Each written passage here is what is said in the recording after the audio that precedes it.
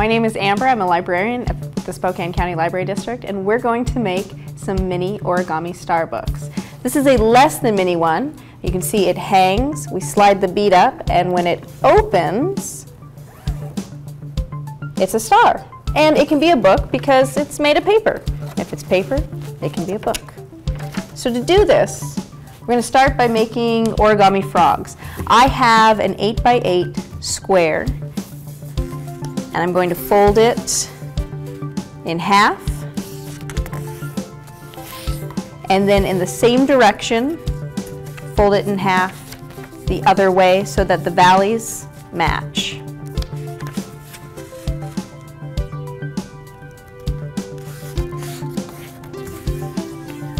When I turn it over so that I have the mountainside, I will then fold it diagonally, corner to corner once.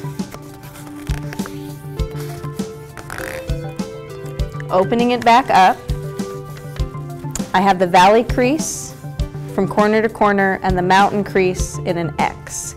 Flipping it over, I pop in the middle so that it can meet basket style, and then from here you just squeeze together and fold on the creases, making the origami frog. We're going to do this 5 times. I've got my 5 frogs, which will be pages, and then I have 4x4 mat board cut up, which will be the cover, the front cover and the back cover. If you start with an 8x8, you need a 4x4. I've got ribbon, which will go on the inside, and I have 1 bead and glue. So when we glue these together, the top of the frog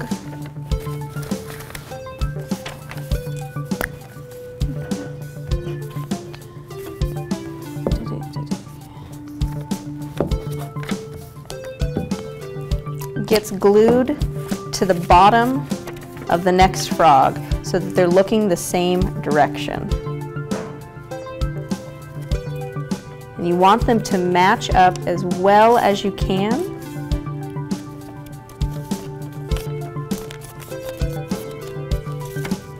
So that they'll open like that. And repeat. Once all 5 are attached together, the last thing to do is give it its covers. We're going to line these up like diamonds with a finger space between them, and then center on our ribbon. Once I've got an idea of where it's going to go and where it should be, I do a line of glue.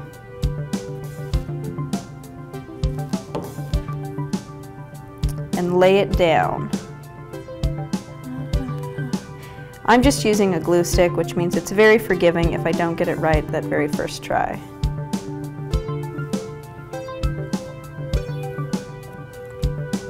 And then I'm going to repeat the frog process, putting glue on the cover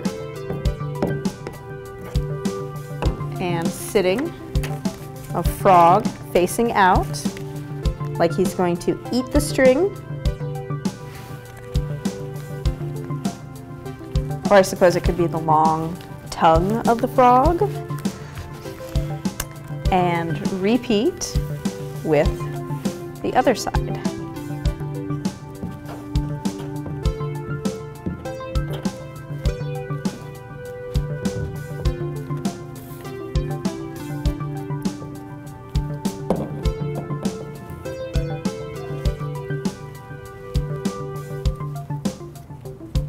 Lining it up as much as I can,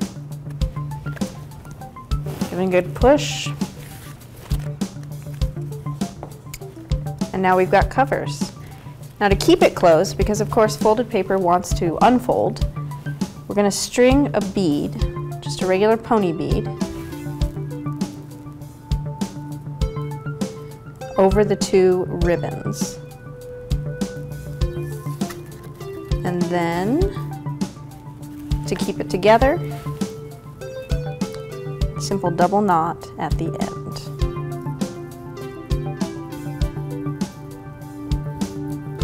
Now, the one thing that you want to make sure, though, when you're doing your ribbon, is that your ribbon is long enough that it's going to be able to fit the book through, because when we open it, it has to fit through right there. And then to keep it open, we slide the bead down. At this point, decorating either the inside or the sides, you can do it beforehand, but this is the end product. It's an ornament, it's a book. If you have the time and desire, great party invitations, great Christmas cards, etc. To expand upon the origami book we already made with this same frog, on this one we glued them together facing the same direction. But if you glue them together facing opposite directions, instead of getting one that opens this way, it opens like an accordion. So same design, same cover on each side, but by just flipping them around instead of getting a star, we have a completely different book.